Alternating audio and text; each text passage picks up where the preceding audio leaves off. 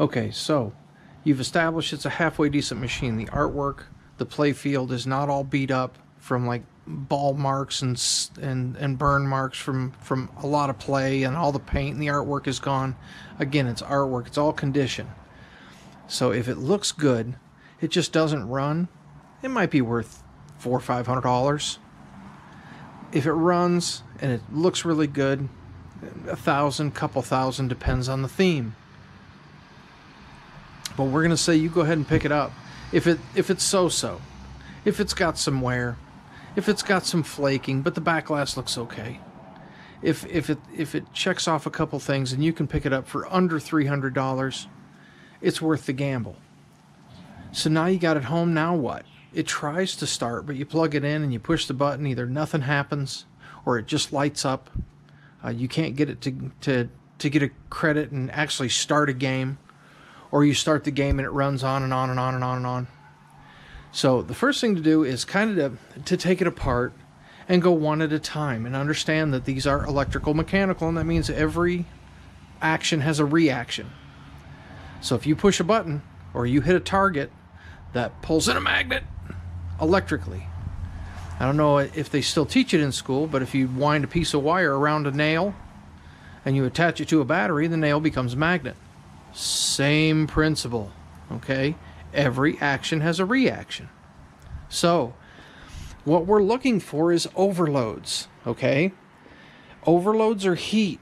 If there's something that happened, that something got stuck, okay, that magnet wasn't designed to hold that for that long. It was just ting, ting, ting is all it was supposed to do. It was supposed to hold all the time, okay? So, I'll give you the example right here. First thing we're going to do is go through all these and tighten them. These are the contact stacks, okay? And it has a little magnet in it, like I said, wound up with some copper wire. And when that's charged, it pulls down on this stack. So that's off, that's on. It's like a computer. That's 0, that's 1. But then it has different 0s and 1s. There's makes, there's breaks, and there's make breaks. Okay? The one here at the top is a break.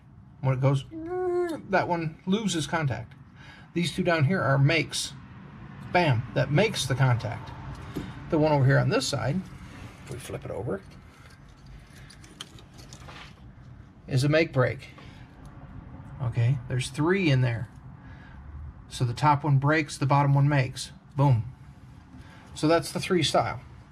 The thing is, these will get loose, okay? There's screws that hold that stack together.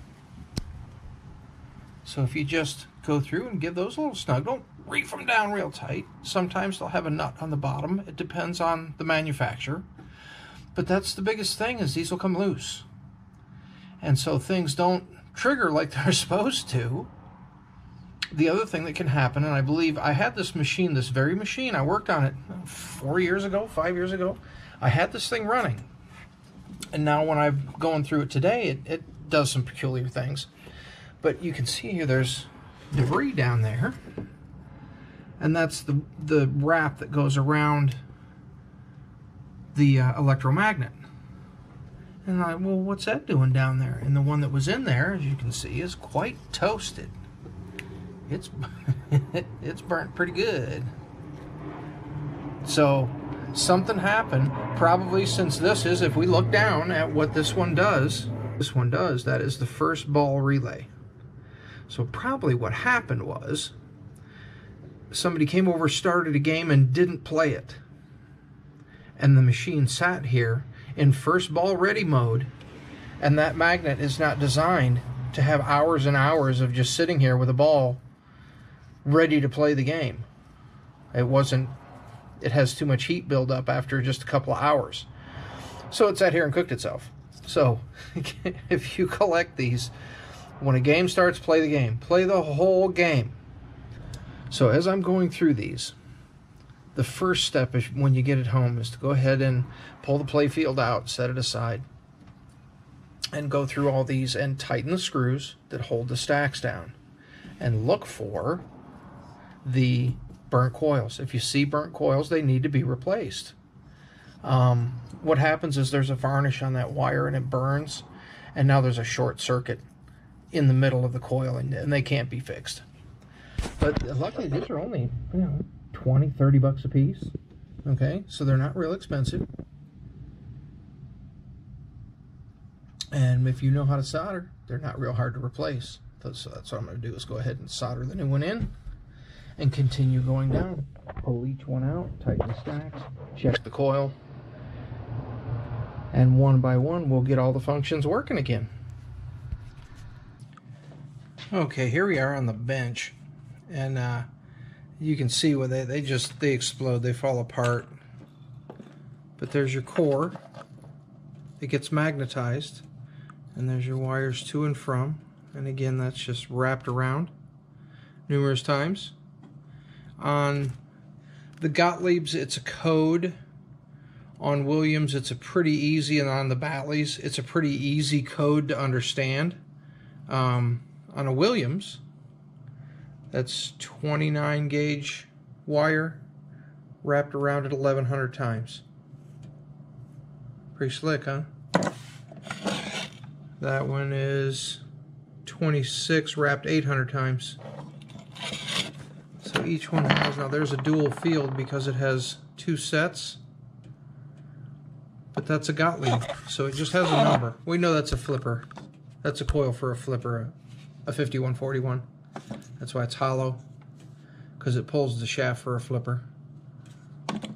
But that's, I have a couple, yeah, there's another one here. There's a Bally. What's its number? Come on, focus on it. That's 38 3000. So it's 38 gauge wire wrapped around it 3,000 times. That would be for like a hold, like a coin mech or something like that. That could stay held in for a very long time and not produce a whole lot of heat. This one, however, was not designed to stay held in for such a long time, and it couldn't stand the heat. Luckily, like I said, these are all pretty cheap to buy. It's a fun hobby to get into because it doesn't cost you a lot. Sometimes you get frustrated trying to find parts, and like score reels, you get broken things within them, and it's, you know, you're looking for parts. But luckily, there's hobbyists out there that have parts to share. So let's get this one put back together and see if we can get it to run.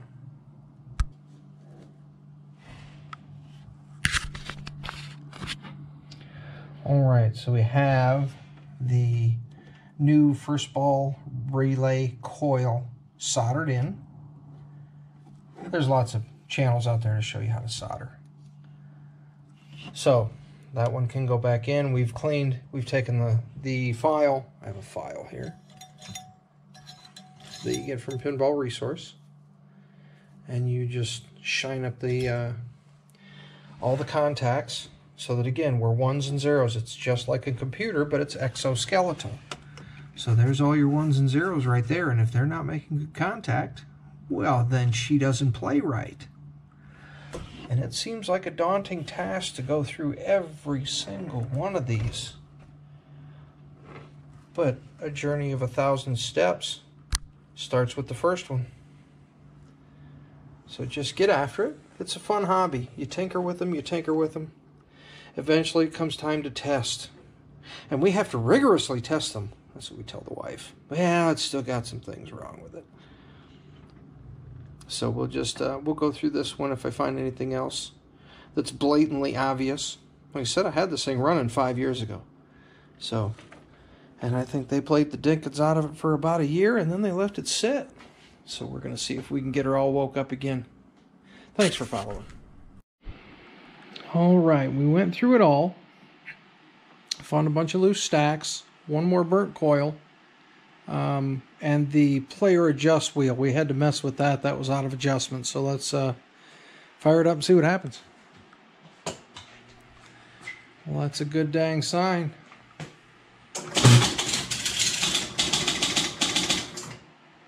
Uh-oh.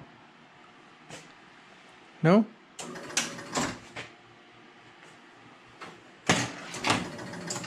Well, it didn't want to kick the ball out. Let's see if it scores anything. Hey, we got score. Let's see if it picks up where it left off. One in there. Nope, not kicking the ball out. Let's see if it'll advance the player. Yep, it sure did.